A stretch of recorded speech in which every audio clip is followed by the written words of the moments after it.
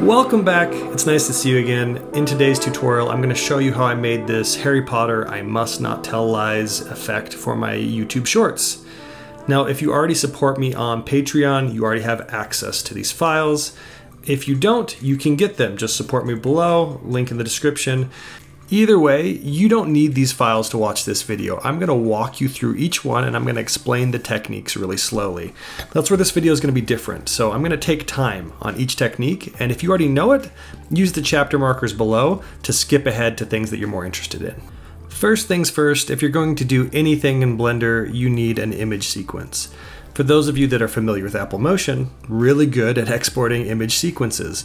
So all you have to do is import your raw clip into Apple Motion and export as an image sequence, and then use that as what you import into Blender. Really straightforward.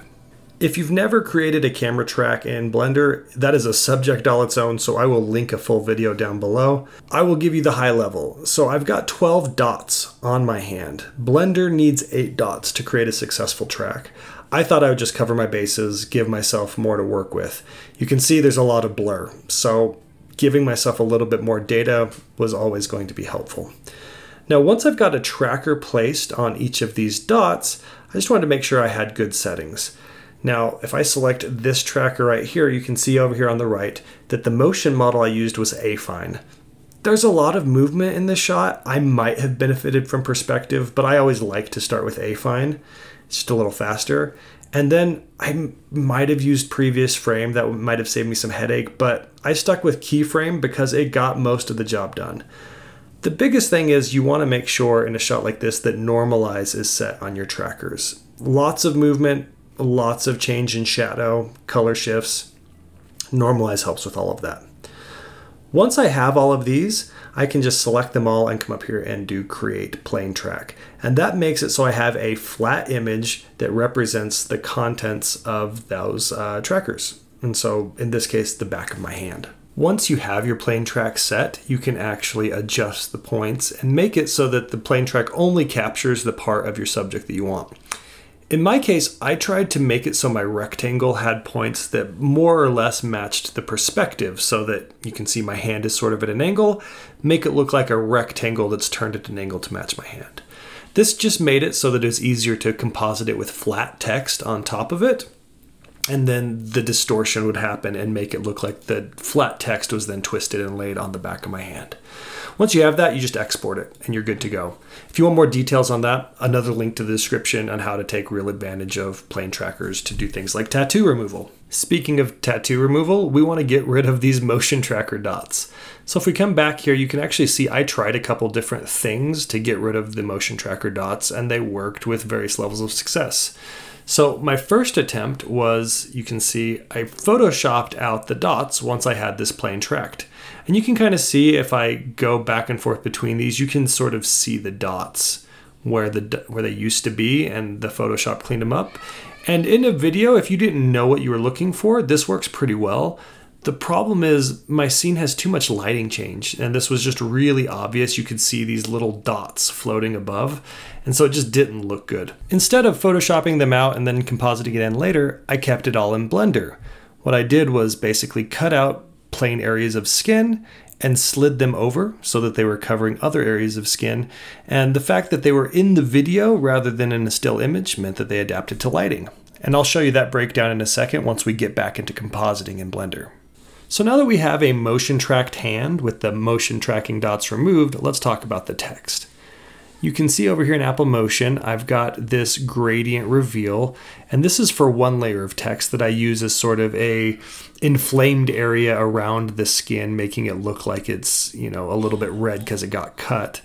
And then the more interesting one that's actually worth talking about is the spelling out of each letter. Basically, how I pulled this off was because I wrote this text on an iPad, I just exported it as a PNG with transparent background. Procreate app is great for that, really straightforward and simple. And then brought it into Apple Motion so I could mask it and do the reveal effect. So if I expand my layers here, you can see my base layer, this is just the image, layer copy 3.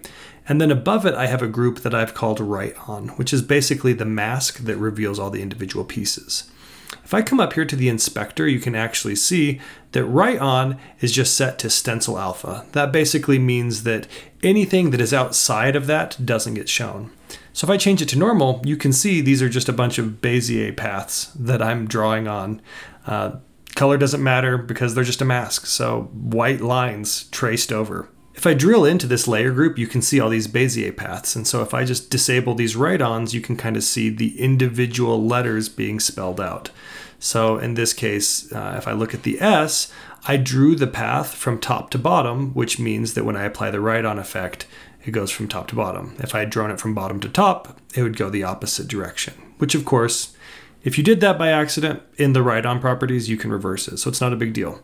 But all I had to do was just go through and trace each individual letter. And you can see they're not perfect, you can see mismatches in there, but they're close enough that the mask and everything blends together with my skin and with the movement of the video.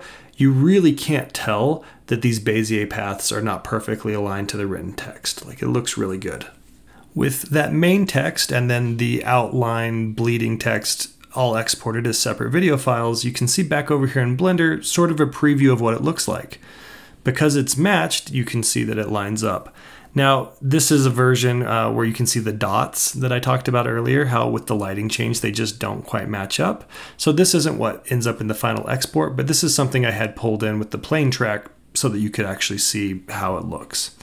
Now what I did end up doing is over here in the masking tab, again, link in the description for full details, but you can see these little rectangular masks that I drew around the dots and then parented them to the tracking markers. And that's it. It just gives me the mask data I need to then bring it into the compositor and do the effect I showed you where I cut out skin and slid it over. So let's jump over to the compositor and show you how I put out each individual piece and then brought that all back into Apple Motion for the final composite. All right, so this is my Blender compositing tree. I know what everybody says. They look intimidating, but when you're building your own, this is really straightforward. So let me show you individual pieces. Now the most important part that comes out of a plane track is this plane track deform node. You can see by default it automatically picks the right camera and the right plane track because there is only one in my entire project, which is great. What this does is if I apply this to any flat image or video, it makes it move like the back of my hand. So you can see originally I had it wired up to the little dots, which is what didn't work, but I left it in here so you could see that's what I did. You just wire that into the image, send that over either to an alpha over, which is just the equivalent of stacking transparent layers on top of each other, or you can send it straight out to the viewer or to the compositor. So let's just jump back down here to what did work. You can see my two different layers I talked about of text. So if I plug them into here, you can see sort of in this viewer in the background, let me plug this alpha over into the composite and into the viewer. Composite is what exports, viewer is what you see behind me. You can see that puts the text onto the back of my hand. I can do that with either of them. In this case, I need to skip forward in the timeline a little bit, but you can see it makes them match the movement. That's the power of the plane track deform node. It's why we're using Blender, is to get the power of this node. So what I did was I just took each of these individually. I didn't bother with the alpha over, and ta-da! I got transparent videos that I could then composite later in Apple Motion with different blend modes and things like that. And so that's all I did, as I did that one by one for each of these text layers, exported them so I can bring them into Apple Motion. And I've got text that matches the movement of the back of my hand. Now the next thing I need to do is I need to get a version of the video file out that has my hand with no tracking markers. And I showed you conceptually how that works, but let me show you practically how that works. So if you remember, I drew some masks on my movie clip. So I've got my movie clip starting down here, and I've got my mask right up here. Now the mask source, I've only got one mask in my whole project, so it picks the right thing. And I made sure to feather it. Now you can see if I come in here to the dilate erode, that expands or contracts the thing that I've drawn a mask around. Now in this case, I just wanted to feather it, and I gave it a nice big feather distance. And if you remember from my example, that's what makes it blend in really nicely. And so if I use alpha over, which again is just like layer stacking in Photoshop or Pixelmator, I can take my original movie clip and I can take the translation data to slide it over a little bit. In this case, 36 and 70 pixels in the X and Y direction. And I plug that into one layer and I plug the other into the top layer. So I have two versions of the same clip stacked on top of each other. They're just slightly offset. And then I use my mask that has been feathered to cut a hole. You see, I can plug this into the viewer and ta-da, it looks like my motion trackers are missing. Now there are some small imperfections in it, but I would bet that most people wouldn't have even guessed that there were this many motion trackers on the back of my hand to begin with. So I think it actually works really, really well. That's it. We finally have all of the layers ready to go. We just need to pull them into Apple Motion. So here's what I've got. This is the final composite that I used to export the video before I brought it into Final Cut and just trimmed it up and did some colors. And you can see it looks pretty good. You can see the red outline on the text and stuff that makes it look like irritated skin. I think it came out really good. So let's break down the layers.